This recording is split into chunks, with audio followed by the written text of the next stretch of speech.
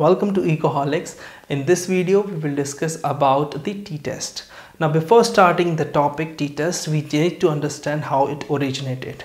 So, this particular test was given by William Gossett, and this person actually, where he was working, it was not allowed to publish the research publicly. So, he wrote this particular research in the name that is known as the student. Here this student is the pen name, it means the writing name. So here this test is known as the student t-test. Under this student t-test, or popularly known as the student's test, there is one particular thing, that the sample size is always less than 30. If the sample size is less than 30, then only you can apply this t-test. That's the first thumb rule of this. Now here, what is the formula of t-test and how this t statistic you can write? So here the formula is, that is mean minus mu divided by your standard deviation and multiplied by the n. Here n is your sample size. Now here s is your standard deviation. So the formula of standard deviation that you have to calculate is summation x bar minus x the whole square divided by n minus 1, and the total formula is having the under root. Now this is how you will calculate. So in the next lecture we will discuss about how to calculate, but before going on to these particular things, we need to understand certain kind of basics, that is properties as well as the characteristics. Now here we can understand the some kind of properties. So three important properties here we discuss in this video. So the first one, we write the properties. Now under properties, the first one is that the variance of the t-test is lies between minus infinity to plus infinity. It means the range, like in correlation, that correlation lies between minus 1 to plus 1. So on the same lines, this t-test lies between, or the variance of t-test lies between minus infinity to plus infinity. That is the first property.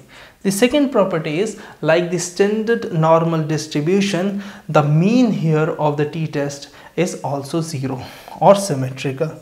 So here we can say that is symmetrical, or the mean of this t-test is 0 on the same lines like standard normal distribution. And the third one is, the variance of t distribution is always greater than 1. So it is always greater than 1, and if it approaches 1, it means it is same as the standard normal distribution. So whenever the sample size approaches, or that we take large samples or near to 30 samples, this particular variance is closer to 1. Here we can say that if it is closer to 1, then at the sample size 30, the standard normal distribution is equal to your t distribution. And beyond that 30, so this is a thumb rule, if you go beyond 30, it means you are taking large samples, and this t distribution does not accept the large distribution. So here these are the three important properties of t-test. Now we'll discuss the characteristics of this t-test. So we discussed two characteristics. So first we'll write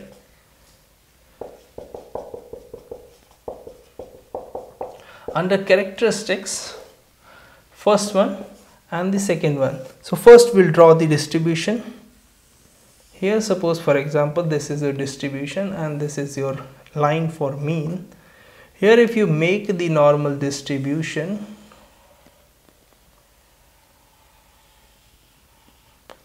although it's a free hand, so you can say that this is your normal distribution. So under normal distribution, the mean here is exactly equal to the top. Now suppose you are making the t distribution with the sample size n equals to 2. Now with the sample size of this, you will make the distribution. So this is your the sample size where n is equals to 2. Now the first characteristics of this is at the mean normal distribution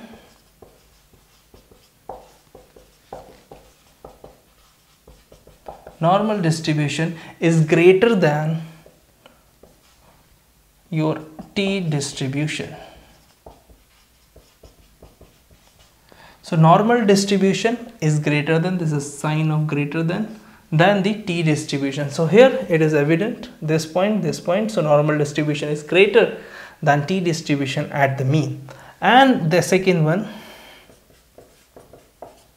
at the tails of these two, t distribution is having more area, so is having higher area in comparison to the normal distribution. So here these are the two characteristics of t distribution. So hope you like this particular video. Give a big thumbs up if you like this my effort, and if you have any doubt you can write in the comment box. You can also contact on my WhatsApp number directly to me. I'll surely reply in 24 hours to all your queries. And after that, if you find this useful video, then in the next video I will discuss about certain kind of questions. So there are certain types of questions of t-test that we'll discuss in the next or upcoming videos. So please do subscribe this channel for more videos. Thank you so much. Have a nice day.